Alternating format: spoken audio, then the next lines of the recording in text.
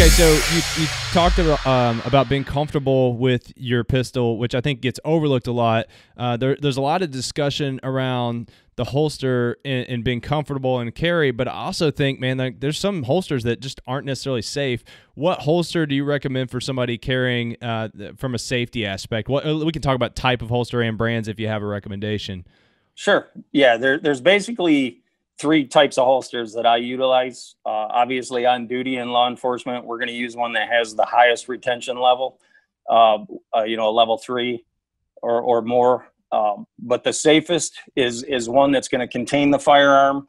One of the things that I'll show you here is I never like to hold guns without showing everybody it's safe, it's clear, yep. No magazine.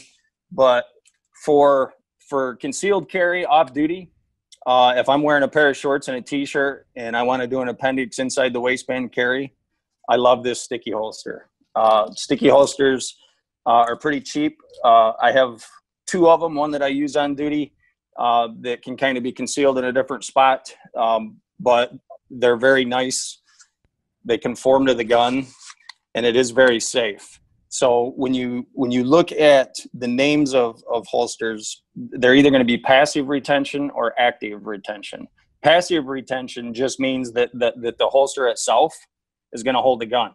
But if I want to remove it, I simply pull it out.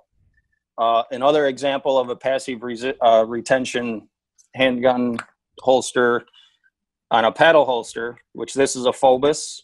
I've had this for probably 20 years. You can see that it's not splitting, cracking, very heavy duty. But this is also a passive retention. So I can hold it upside down. I can run around with it. It's not going to fall out, but all I got to do is grab it and pull, and it comes out. I don't have to actuate anything. Mm-hmm. For on duty, and if it's in the wintertime, if I'm going to go to an event that for whatever reason I think might have a higher risk and I want to up my retention, then I'll go with a level 2 or a level 3, which this paddle holster is very similar to that Phobos, but it's a active retention holster, so that when it's in there and I hold it, it holds it itself, but I can't pull it out unless I actuate something. So with this one, it happens to be a thumb brake, and it's a little bit harder to do when it's not on your body because it's not holding that side in, but you depress the thumb brake and then you get it out.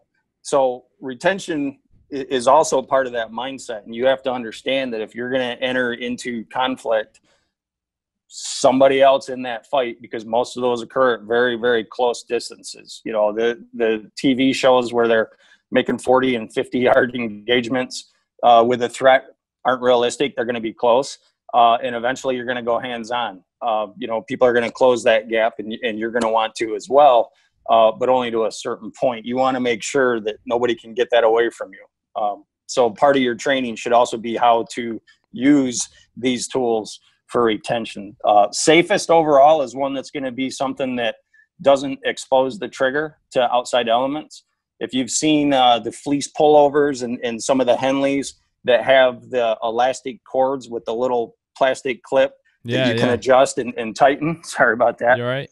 What you're going to run into there, and it's happened before, is that little clip hangs right about where your holster is, and when you go to put it back in, it gets inside that trigger guard, and people actuate the trigger.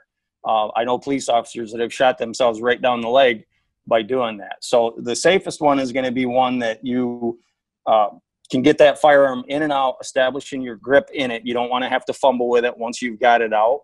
The other thing on this sticky holster is that when you draw, for whatever reason, never place it back in, so that if I keep this in my waistband, I draw my weapon, the first thing I'm going to do when I want to reholster is I'm going to pull that out. Yeah. So then it goes back in, and then the entire setup goes.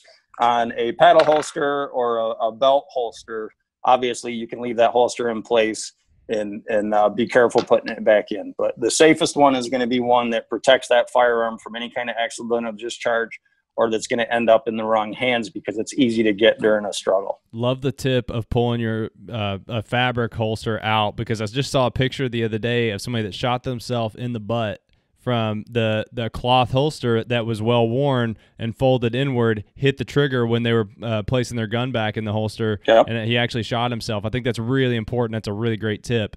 Now let's take that what you just said and let's assume a safe holster. But what types of holsters do you think conceal the best? Well, honestly, one that hides the outline. So conceal is something that you're going to put somewhere that you can either cover with a shirt or you can cover with a coat. You can put it into a pocket. You don't want the outline of that firearm to be easily seen. So the thing I like about this sticky holster, again, is that it's flat. It conforms to the gun and it holds it, but it hides that outline. So you're not walking around in a grocery store and having somebody look at you and realize there's a gun in your pocket. Or there's a butt of a pistol, the grip.